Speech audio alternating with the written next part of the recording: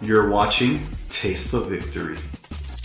Hey guys, welcome back. We got Ultimate Cup content for you today with MiCo-Cards, who got 30th at last week's German Ultimate Cup with Reaper, one of the decks that was predicted by many to be good in this format because of the color restrictions. So it's exciting to see it doing well. Miko, you want to go ahead and show us the deck and let us know the matchups you faced at this Ultimate Cup? Yeah, of course. So, let me just start right up by showing you how many searches I played. I decided on playing 20. Most of the time, a lot of people vary between, let's say, 19 to 21. For myself, I found that 20 was always like the golden ratio. I never had too many in my hand, and I never had problems searching it. So I decided 20 would be just perfect. So, and for the 3 cost, I played 4 of Bubbles. He's amazing. On play, he puts one of your searches under Reaper. Even in security is really good as well, because he always makes you be 1 turn ahead of your opponent. Then the next one, probably one of the best cards in the deck, is 4 of Pendulum Feed. He's a searcher that searches 1 searcher and 1 Reaper in trade, which can also be 2 searchers. And you oftentimes play it for free or for 1 to choke your opponent, and you always want to see this card. Even if you go second, your best play is to play 1 of the searchers and then play Pendulum Feed so you have enough stuff for your next turn. Then for the 5 cost, I played 2 of the blocker.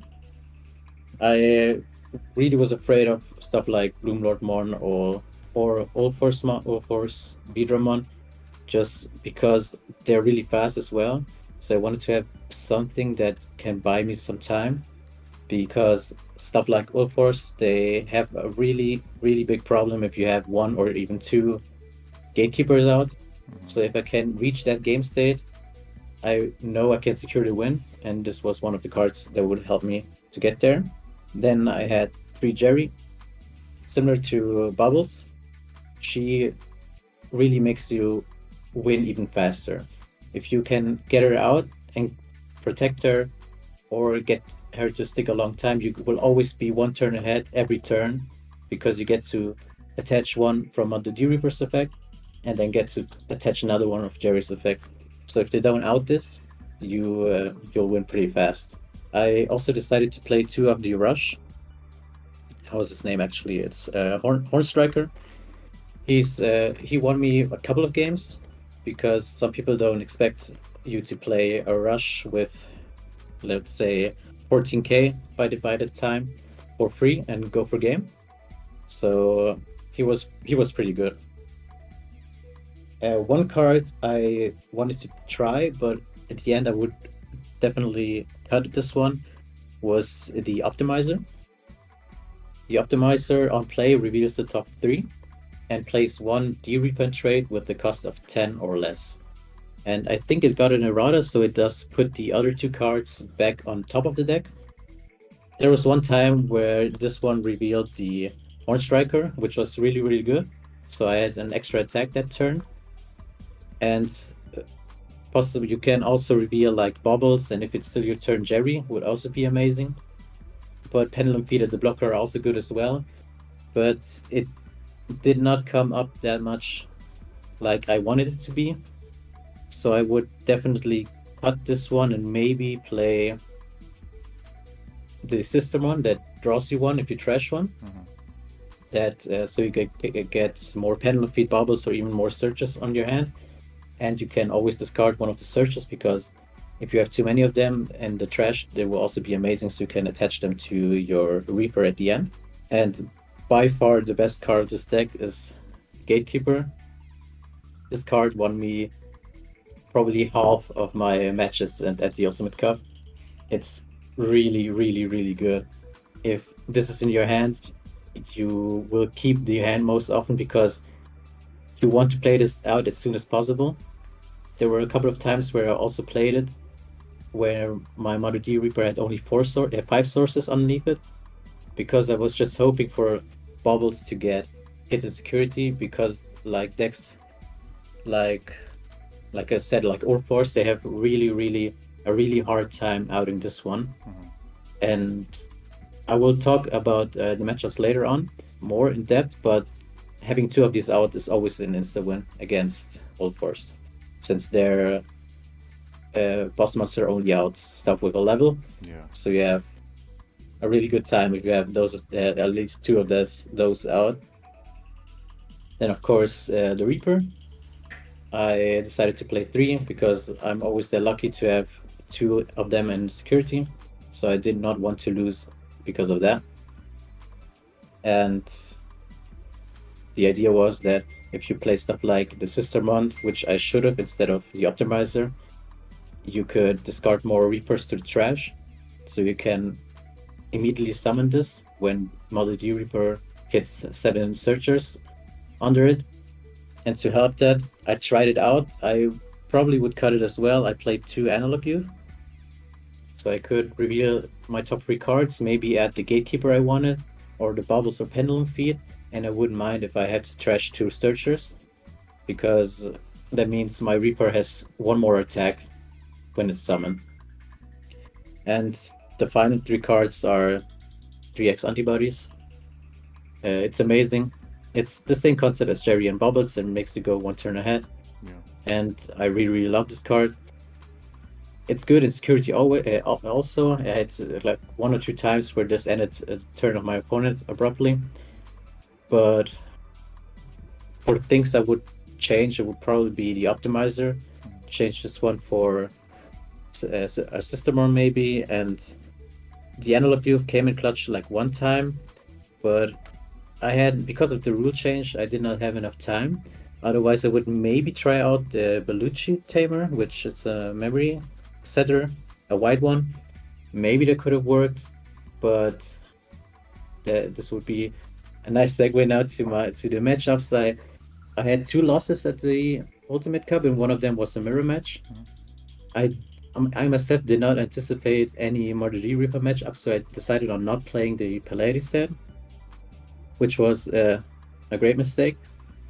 I should have cut these ones, or at least 2, and play the Pallades set, because if Gatekeeper is out, we both just draw cards and pass until one of us draws the Pallades set and outs the Gatekeeper and goes for game. He had it, he was smart enough to play it. I did not, and that cost me 1 of my losses at the Ultimate Cup. And the other one was against Bloomlord. Bloomlord is amazingly consistent, and it's really strong. Biggest problem is it gets to rest your Gatekeeper, and so they can easily out it. And with piercing, they can also check your security most of the time for 3 at once. And if you're not lucky enough to check another Gatekeeper, you will probably lose the turn after. And those were my 2 losses, 1 Bloomlord Mon and 1 Mirror Match, 1 D-Reaper. I played against 4 All Force. The first one was pretty tough, but then I realized they can't do anything with Gatekeeper, so if I see that they play All Force, I just try to play fast, not to get the OTK, but just to get 2 Gatekeepers out. There were 2 of my opponents who tried to deck out me then afterwards, because I couldn't fill the board, and their board state was it would look like this right now. It would be our normal match, and it would keep stunning all of my Digimon. Yeah. I had just the trick then, if they try to deck you out, is to spam the board. Like, they can't stun all of them, so you have at least 3 or 4 attacks. And if you're sure enough that they can't block anymore with the arena that makes the boss monsters all 2 blockers, you can go for game. The other ones just scooped immediately after they had 2 Gatekeepers out. And that's the best case scenario. My other matchup was Blue Flare. Blue Flare, at least the deck list my opponent played, was pretty similar. I just had to put out 2 Gatekeepers, and he scooped immediately. I played against 1 Green Hybrid. That was a tough matchup, because he also could rest my suspend my gatekeepers, but I was really lucky because he checked 2 gatekeepers out of my security, and I got really fast to OTK with Reaper. So that was pretty much just luck. And also my final matchup was against Gallantmon, which was like a good final match, since Gallantmon is also on the artwork of Mother D Reaper. So it was really close. I didn't feel like I was in control of that last matchup. I was lucky that Gatekeeper was in security, and the game I lost, game 2, he went for game because he deleted my last security, which was the Gatekeeper. Otherwise I would have won the match right there. And the last one, he got unlucky. He did a misplay. I don't remember quite what it was, but it's I could use the memory he gave me to play Bubbles, which gave me the last Reaper and the last Searcher on the Mother D Reaper I needed to play a Gatekeeper, which he outed. But unfortunately for him, my last security, which he couldn't delete, was a Gatekeeper, and he did not have enough plays to out it. So the round afterwards, I had Reaper with 4 attacks, and he had 3 security up, and I just played it. And I was praying for not hitting Guy, of course, because I knew he was playing 4. I was shaking while he was checking security, but it were like 2 Gilmons and a Growlmon, and then I could attack for game. And yeah, I had 4 All Force, so it was 1 Gallant, 1 Green Hybrid, 1 Bloomlord. We had 1 Blue Flare, and then 1, 2, 3, 4. All Force. So we played 8 rounds at last week's Ultimate Cup here in Germany. Okay, awesome. Yeah, and it sounds like it's a very good matchup into All Force, so it's really convenient, like really good. We got all those 4 matchups. Yes, definitely. Sure. Awesome. That's very cool. Thank you so much for walking us through the matchups. It's very interesting to hear how D Reaper works in this format. So did you feel good with just the 2 blockers? Because I know you were considering cutting Optimizer. Like, would you up the blockers ever? They didn't come up that often, okay. To be honest. I had one matchup where I really bricked, where I had 2 of them out, and I was fine with that. I never really felt like I needed a 3rd or even a 4th blocker. Okay, awesome. Thank you so much for coming here and talking, especially that last match with Gallant. It sounded very stressful. Yeah, that was cool. It really was. Yeah. We had a 2-minute break. Oh, okay. Between match 2 and 3 because we both were shaking too much. That's so intense, yeah. Cool. So is there anything you would like to add, last minute comments? And I know you have a YouTube channel. If you would like, you could go ahead and like describe that to the people. Go ahead and plug it. Yeah, I recently started a YouTube channel, especially for Digimon and One Piece now. Nice. And I started like with just some simpler pack openings before getting into more stuff like deck profiles or duels. So if anyone here is also interested in One Piece, they can go check it out. And yeah, I mean, Digimon is an amazing game. I still love it, even though a couple of people I know mean that it would die out soon because One Piece gets all the hype. But I still am in love with this game. I really, really love it. Yeah, I've been playing One Piece now, finally, and it's very fun, but I still love Digimon a lot, definitely. Yeah. It's great. They can both exist. They're both Bandai. I'm sure they want them to both exist. Yeah. Awesome. Well, and you can check out that YouTube channel in the description below if you want some more content from MiCo-Cards. Again, thank you for coming on. Congratulations on your top 32 placement. Hope to see you in the top tables again.